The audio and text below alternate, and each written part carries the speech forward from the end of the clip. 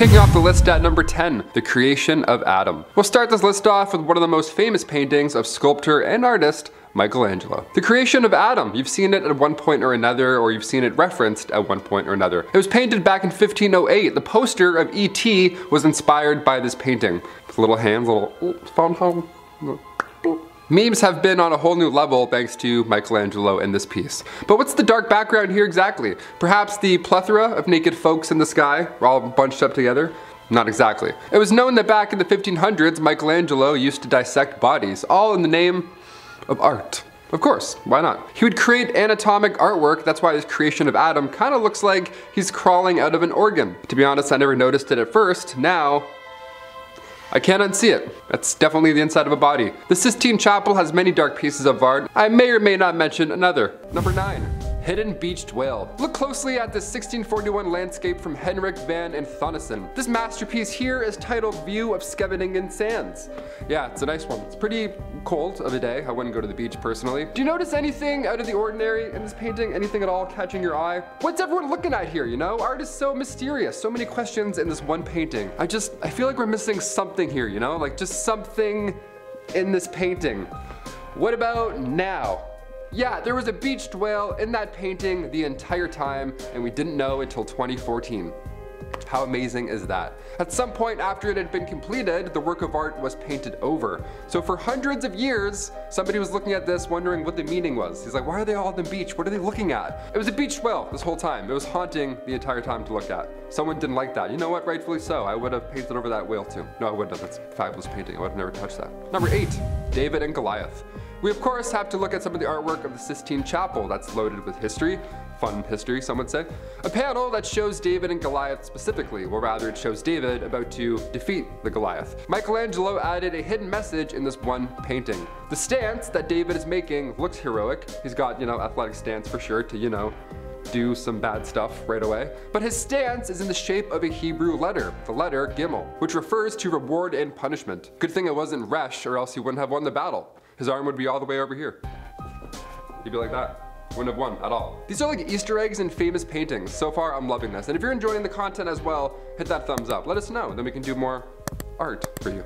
Let's move on. Number 7, hidden self-portrait. In George Seurat's painting of a woman powdering herself, there's a window in the top left corner. And me, personally, I would have gone with, the sun. But George here, at first, he went with a self-portrait. A little selfie. This was odd behavior though, historically, for this artist because he wasn't known for painting self-portraits, ever. This was the only time it happened. Thanks to the Courtauld Gallery in London and a few x-rays, now we can make out the first draft of this 19th century painting. The portrait does resemble a photo of George as well. We compared them both, so we're definitely able to confirm that's him. He did at least one self-portrait. That's pretty historical. I'm glad we found it. X-rays were actually done back in 1958 and 1987, but the machine could only detect a layer of paint, not the actual image, if there was one. Pointillism is so impressive. I tried it one summer and was absolute garbage. Number 6, Garden of Earthly Delights. This piece was done back in the late 15th century. Painter Hieronymus Bosch had a lot going on in this one, that's for sure. There's a group of naked people eating a big strawberry. There's a mermaid riding a fish. This one's got a lot of wacky stuff on it. We love it. In 2014, a hidden message was found on somebody's butt.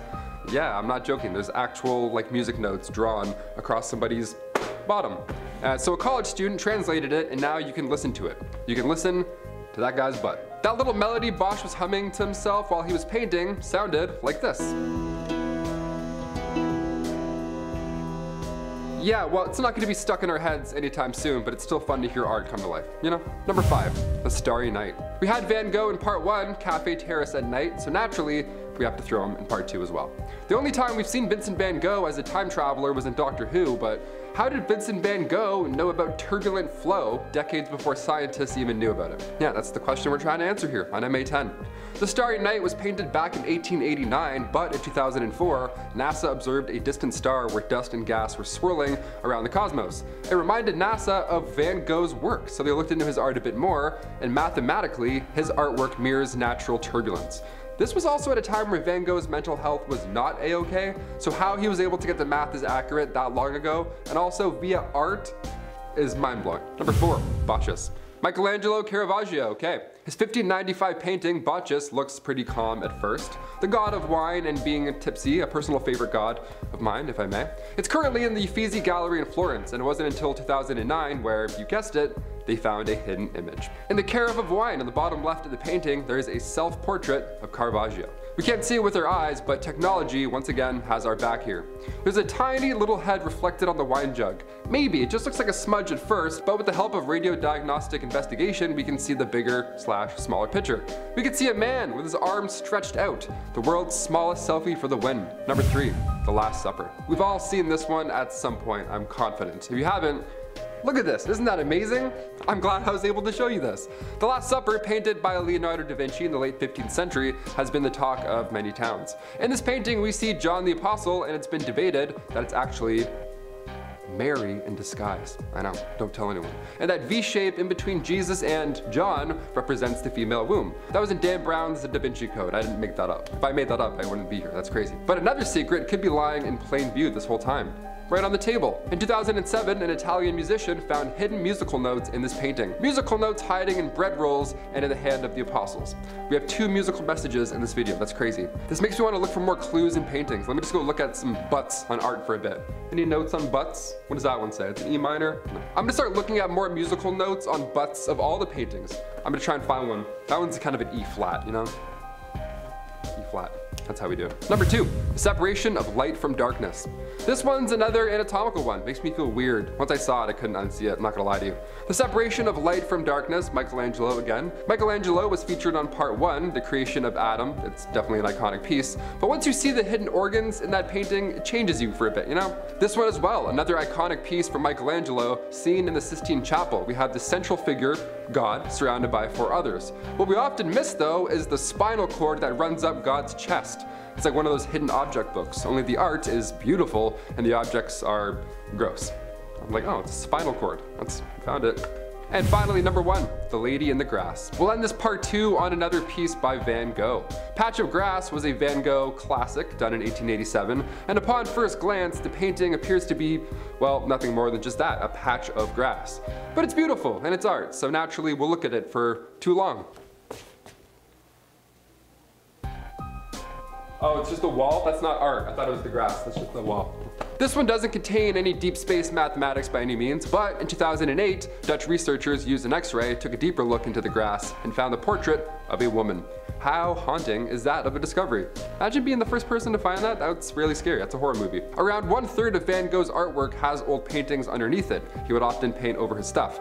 We're only recently finding them, which is exciting. Scientist Joris Dieck of the Delft University of Technology, he's literally peeling back layers of paint history digitally. The painting right now hangs in the Dutch eastern city, Afterall, in the Kröller-Müller Museum. So next time you take a look at this masterpiece, just know that there's a woman's face looking back at you. And while you're watching this video, just know I'm actually looking back at you right now too. Isn't that creepy? Art, digital art, still art. Starting off this countdown, we have the Barrier Canyon pictographs. Located in the southwest, the Barrier Canyon is a remote area in Utah. There you will find amazing pictographs that date back to thousands of years ago. Here's the thing, people are like, bro, those pictures look an awful lot like aliens.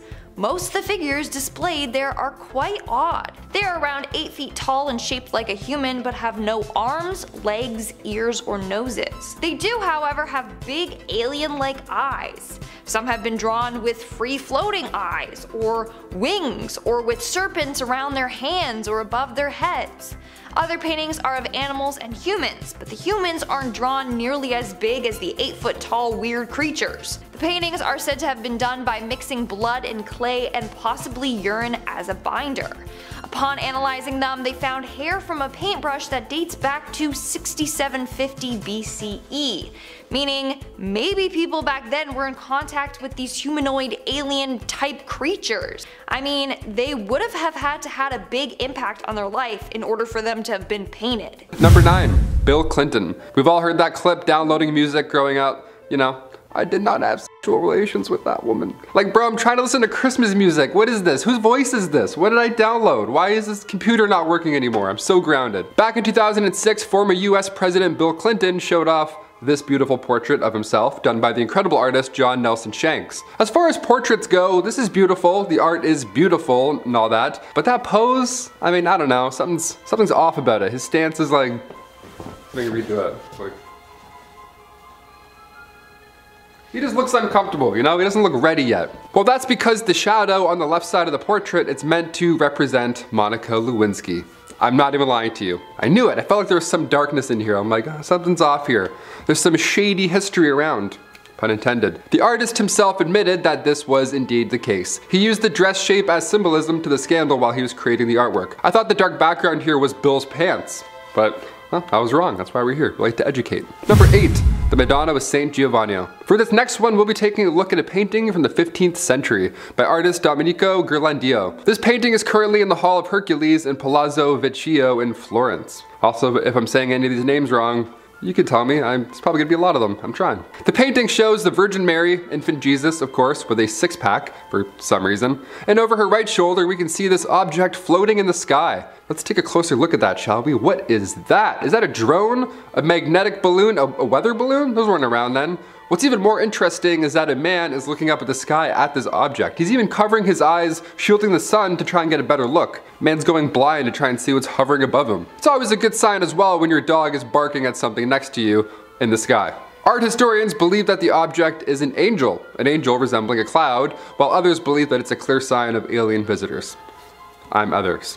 I'm like, oh, E.T., the whole thing, this is starting to make more sense now. What do you guys think? Was this the 15th century version of drawing the sun at the top corner of your painting? Or did this mystery artist just document UFO footage with his own brush? Number 7, Cafe Terrace at Night. Upon first glance, you can tell this is a piece done by the fabulous Vincent van Gogh. The blue tones, the streaks. I did the Van Gogh experience downtown Toronto and it was mesmerizing, honestly. The floor is moving, I was like falling into the walls and everything, it was great. While his 1888 oil painting, Cafe Terrace at Night, looks like a quiet late night summer dream, it's actually pretty dark when you start looking closely. I'm not a Van Gogh expert by any means, but Jared Baxter, he is. Back in 2015, Jared brought forth this idea that Cafe Terrace at Night was really Van Gogh's version of The Last Supper. This figure in the center with long hair and 12 surrounding individuals, one of which is slipping into darkness.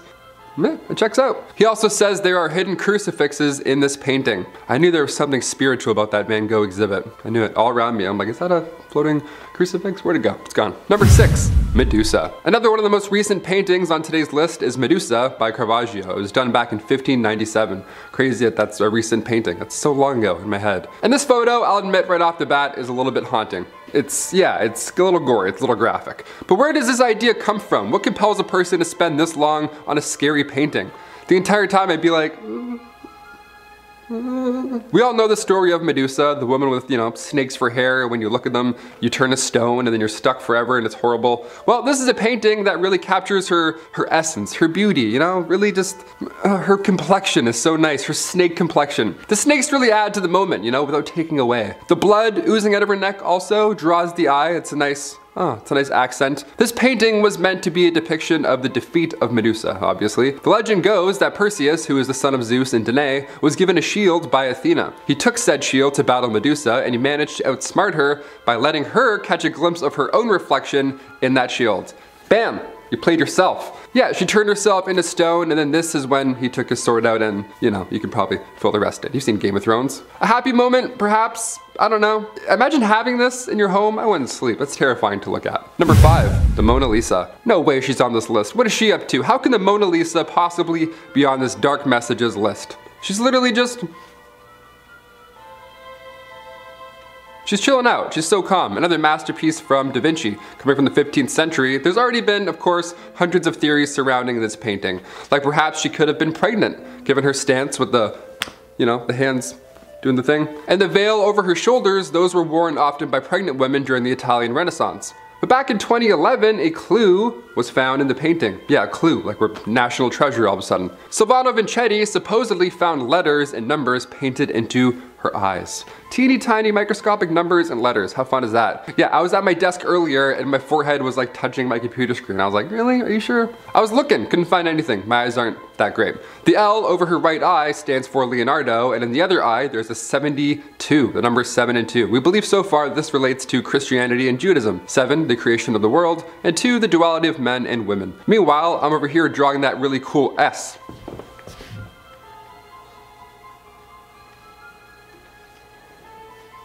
I think I nailed that, I'm not gonna lie. Number 4, the Ambassadors. This one got me, I'm not gonna lie, I got the creeps after this. The Ambassadors is a painting from 1533. I've seen this one before, as I'm sure you have at one point or another. Hans Holbein the Younger painted this lovely room with, scholars. There's a globe, a mandolin, to pass the time, help inspiration, that's why we get mandolins. We have one in the corner here at the studio.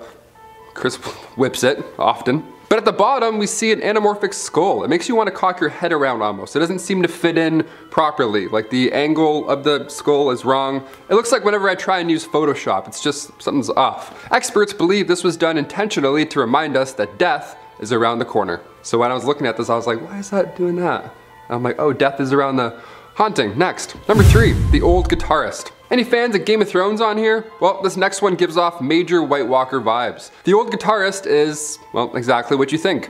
It's an old man, hunched over, white hair, playing a guitar. This would be creepy regardless, just on its own. But when Pablo Picasso was putting together this masterpiece back in the early 1900s, he had some tricks up his sleeve. At the end of the 1900s, in 1998, researchers used infrared on the painting. Again, National Treasure style for some reason. And this time, it wasn't a hidden message, it was a hidden woman. Yeah, another woman was painted underneath the elderly man. So because this paint is naturally fading now, she's becoming more and more clear to see. That is so deep. That's the most deep thing. Am I into art? Am I enjoying art? Am I researching? This is fun. I like this. Number 2, Netherlandish proverbs. Back in 1559, Peter Bruegel the Elder, great name, created this oil painting, and we're still trying to unravel everything in here. And this painting, I mean, for one, it's massive. There's a lot going on. It's on display currently in the Gemälde Gallery in Berlin. It's got a lot going on, and when you really start to focus, you can see some weird going on in this painting. What is that guy doing? That guy's banging his head off the wall. Walter White's been throwing pizzas on the roof for some reason.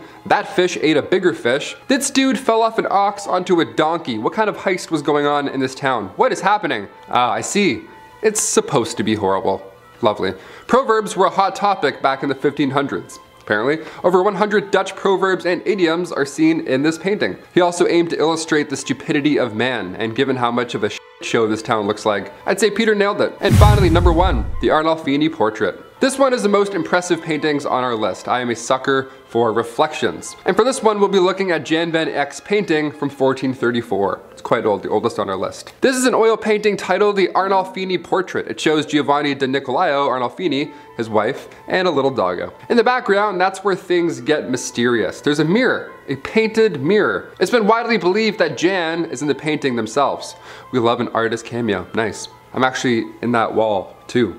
Believe it or not, you just can't see me yet. It hasn't been long enough. Also, written in Latin above the mirror, there's a message. A Latin message. Let's do it. The message reads, Jan van Eyck was here. 1434. That's got to be the oldest blank was here of all time. Even older than Brooks was here from Shawshank Redemption. That was pretty old. A message like that with the artist hidden in the painting, that gives me goosebumps all around, and I'm not really entirely sure why. Number 10, Madame X. We'll kick off this part 2 with a scandalous painting. Oh my, yes, shield your eyes, young ones. We got spaghetti straps coming in hot. This painting was deemed too scandalous back in the day. Madame X, the portrait of Virginie Amélie Avignon-Gertrude, originally painted back in 1884 by John Singer Sargent.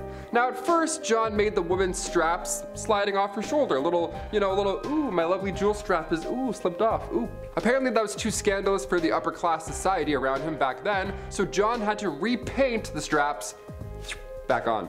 Yeah, backlash was still so strong after John had sold the painting that he moved. The guy left Paris because of spaghetti straps. Are you kidding? What have we done? Art, he's so good, and we pushed him away. Come paint me like one of your fine French gals. Paint all the straps on me, I don't care. On or off, what's up? Let's party. Moving on at number 9, we have the rock paintings. For years, archaeologists in Sharma, India have been baffled by these weird ancient rock paintings. The paintings are around 10,000 years old and they look like they depict aliens and UFOs. Archaeologist Junior Back said, and I quote, "The findings suggest that humans in prehistoric times may have seen or imagined beings from other planets." Some of the paintings show these weird alien-shaped figures with massive heads, whereas other drawings are of what appears to be UFO spaceships. In other pictures, these weird humanoid figures are wearing what appears to be spacesuits. In fact, locals in the village would worship the paintings and tell great stories about small people coming down from the sky in round-shaped flying objects, abducting people, and then never returning. So, were the prehistoric people just super creative, or were they actually greeted by these aliens? Moving on to number 8, we have Saint Wolfgang and the Devil. This painting was created in the 15th century by famous German Renaissance painter Michael Pacher. It was painted based on the legend about Saint Wolfgang tricking the devil into building a church. So yes, that green guy with the weird face on his ass is supposed to be the devil. But people are like, really? That's an alien.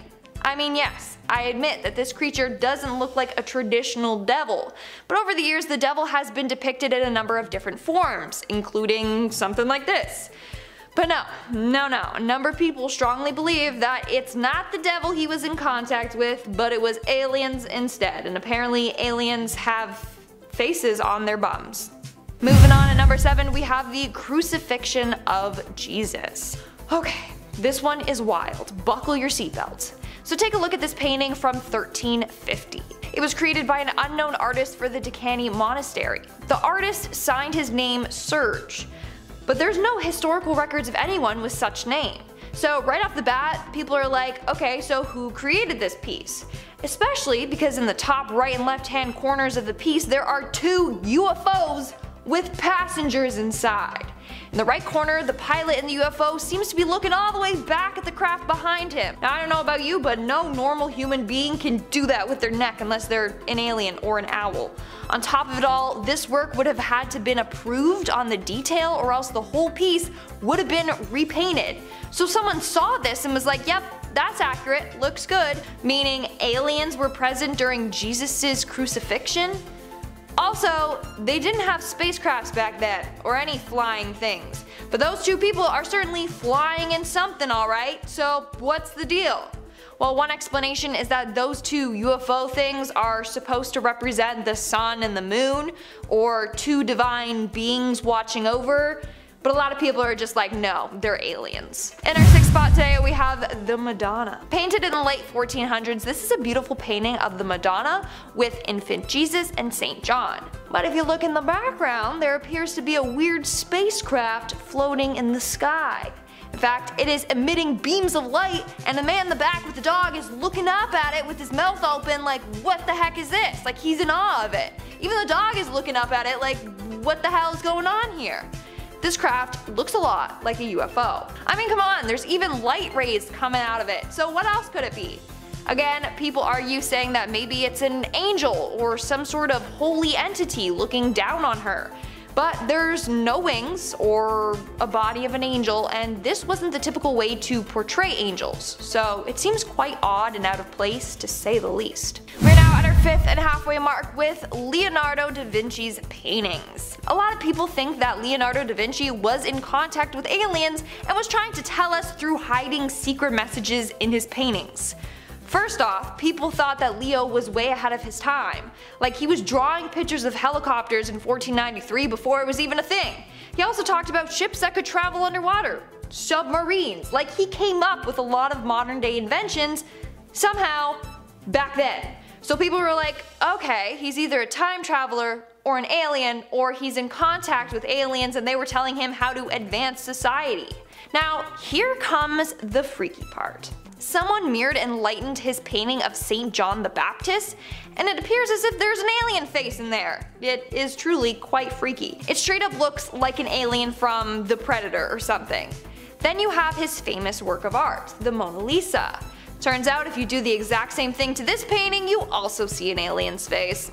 So what do you think? Was Leo subtly trying to tell us something?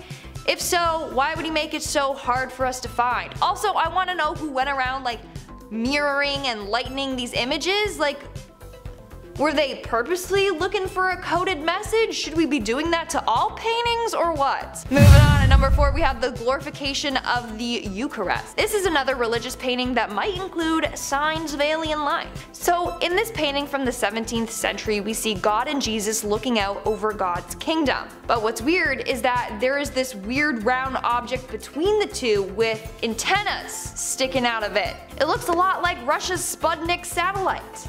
Now, the sphere is the creation globe, like to represent Earth and the cosmos. But people argue that if that was so, then how come there's no stars? And how come it looks like it has almost a metallic reflection? And what about the antennas, okay? Some say that it's magic wands, but it can't be because they look like they retract, like antennas. I don't know about this one, okay? There's two theories. One, aliens provided them with such a device, or two, someone is a time traveler. I don't even know anymore. Coming in at number 3 we have No Chiri.